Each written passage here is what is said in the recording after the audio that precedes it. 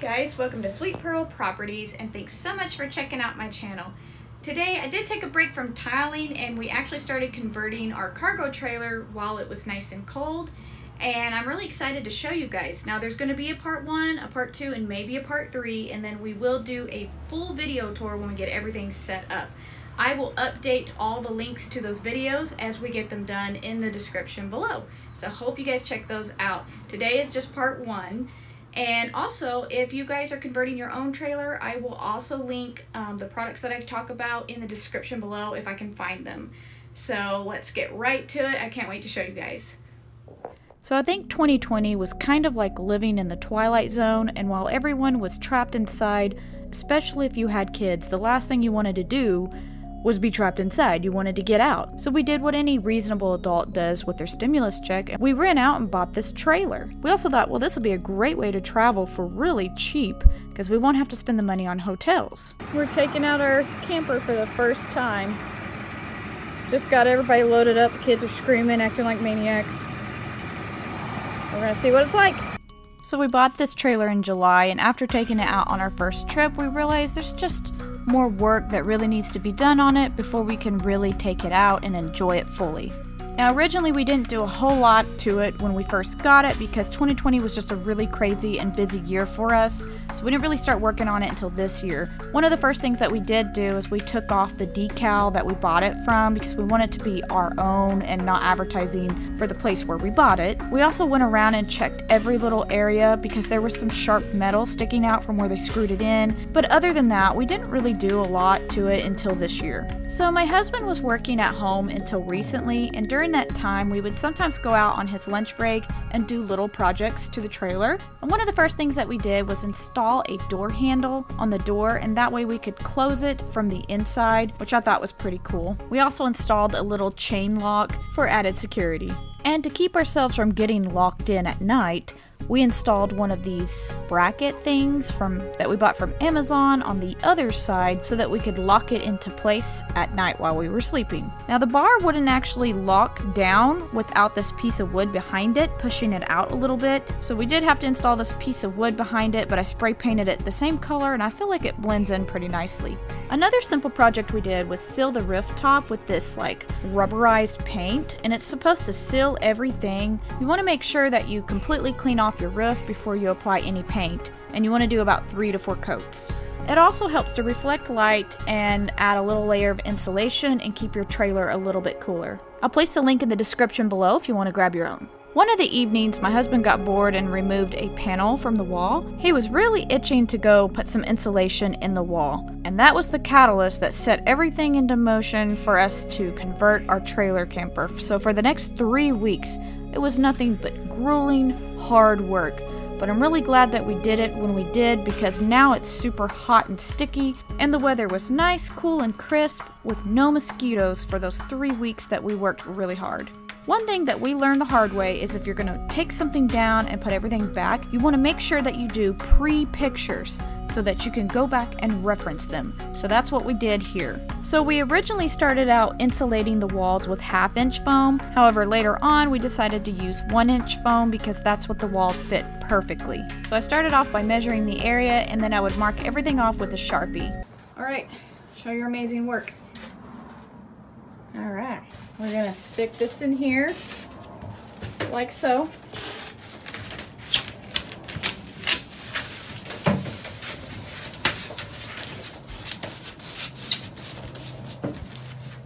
It's still too long. Shouldn't be.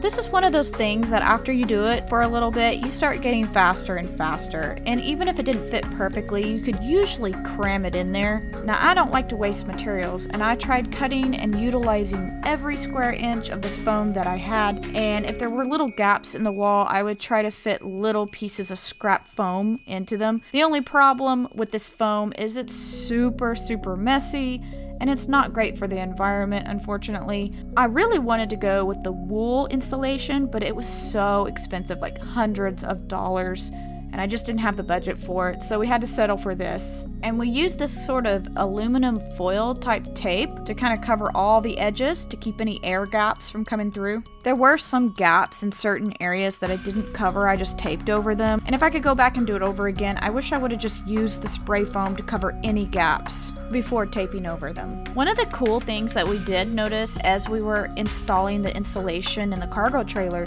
is that it seemed to make the whole trailer a lot more sturdy. Like the wind wasn't just like blowing the trailer around and rattling it. We noticed when the wind blew, it was a lot quieter, and it just seemed to add a little more stability to our trailer as a whole. These little rogue styrofoam balls about drove me batty. So I found the best way to clean the wall is using my little handheld dustpan. It really knocked everything off and got it cleaned up for me just the way I like it. And I know you're not going to see any of it once the plywood goes back over it, but I'm a little OCD about a few things, and hey, that's okay. If you're a little OCD like me, like this video. Let me know how many of you are out there. And if you're wondering, how did you guys get all of this done with all of your little munchkins? Well, a lot of times we'd let them come out and we would feed them Brahms or something while we did a little work. Sometimes we got them involved on various tasks, but most of the time they were honestly kind of in the way, especially once we really got going on the walls and needed to do more things. So during the week, what we would do is we'd put them down for bed around 7:30 to 8, and then we would start working until 11 o'clock at night. On the weekends, we found that if we took them out to play somewhere and let them burn some of their energy off, then fed them a really nice lunch, we could give them their games, their Kindles, and for the rest of the day, they would pretty much do their own thing, and we were able to get a lot of work done that way. It did kind of stink though, because I really missed taking them to the lake and spending more time with them, but I kind of figured we're sacrificing now so that we can spend a lot more quality time with them in the future. So when we were doing the insulation, we would install a certain section at a time, and once we finished that section, my husband would put the plywood back onto the trailer. That way it was kind of done and out of the way. Now, because we decided to reuse the plywood to save on costs, I wanted to make sure that the plywood was in good shape, so I made sure that we removed all of the staples before putting the plywood back onto the walls, and that was a chore, I'm not gonna lie. One of the best ways I found to do it was to take a hammer and kind of go behind the plywood and hammer the staples, out, and then pull it off with the screwdriver. That was the easiest way I found to do it. But it was a lot of hard work, and there were some spots that we just couldn't get them pulled out, but we got most of it. It felt amazing completing each section. It just got us more and more excited as we went. There were a couple of items that made this job a lot easier, and that was this little $39 fold-up table I got from Walmart, which I'm gonna later use for when we go camping as maybe a dinner table or a kitchen table. But I was able to put my tools on this and my drinks on it, and I didn't have to bend over so far. Now the table was small and lightweight, so I was able to easily move it around the camper as I worked on different sides. And I definitely recommend grabbing you one if you're going to do a conversion, because you're going to be able to continue to use it as you go camping. One of the other things that was fantastic were these little solar lights that we had. That really lit up the area and allowed us to work. Now, we actually purchased these to use when we go camping as they're solar. However, they worked great for when we were converting the camper and needed that extra bit of light. And it was great to test them out and see how they were actually going to function.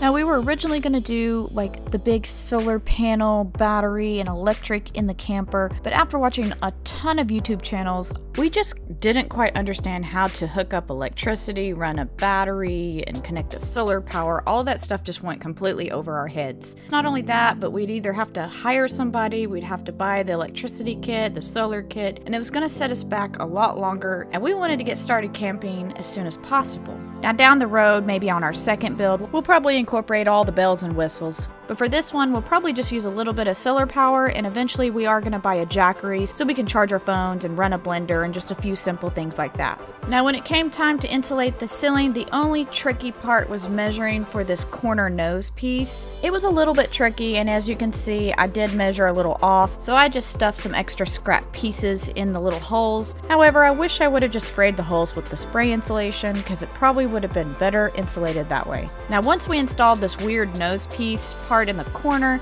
the rest of it was just large triangles, so it went really smooth until the very last piece, and it always seems to be the last piece that is the most difficult. We couldn't get it to stay on, it kept kind of drooping, but that's okay. We were getting ready to install the ceiling, and the ceiling would keep it up there just fine. We also ended up cutting a new piece of plywood here because, as you can see, it doesn't stretch from end to end. Now we had to reinstall some of the plywood onto the wall because it was a little bit crooked, and in order to do that we had to go back and buy an actual impact driver, and we found this really cool set from DeWalt that had an oscillating tool that we needed, an extra drill that was battery powered, also included the impact driver we needed, and we really liked this set. It was the only thing that really allowed us to screw into the metal. I hated the sound of him screwing into the metal. It was like such a god-awful sound.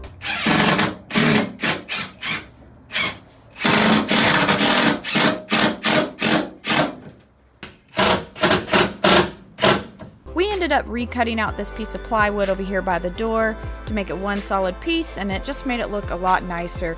And I got ahead of myself and started adding trim around the door, which I wish we would have waited on that in hindsight. Now, as a side note, we didn't end up reusing the trim that came with our trailer. It just looked too generic and cheap, and we wanted to upgrade the look just a little bit. So we went to Lowe's and found this like compressed board. It was small and lightweight, and it fit the look that I was going for and gave us just a little bit of an upgrade than what we originally bought the trailer with. I think the only solid wood trim we used was for the baseboards in the end, which you'll see in the next video. Now I'm gonna jump a little bit ahead here and show you guys how we insulated the doors.